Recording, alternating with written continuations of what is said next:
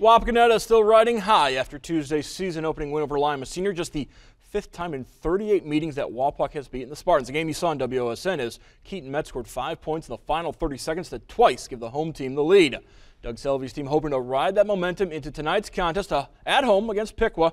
Indians also 1-0 after opening their season Saturday with a win over Springboro. And young fans at Wapakoneta in a good mood despite the 26-19 deficit in the second quarter. Ethan Good passes out of trouble to Cody Morgan. Quarterback down low to Corey Crawford. Goes off window.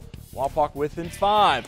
More good passing, pleasing Norman Dales. Keaton Metz in the far corner. Drives, goes to the right, gets the hometown roll. And the Wapak within 3. Seconds to go in that opening half. Adam Henderson plays beat the buzzer and wins with the Rainmaker. Wapak ties it up at 26 going into the locker room.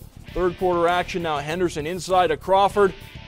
Nice pass by the big man. Metz in the opposite block. 14 points for Metz, but Wapakoneta falls to Piqua. 66-58 the final, despite a baker's dozen 13 from Adam Henderson.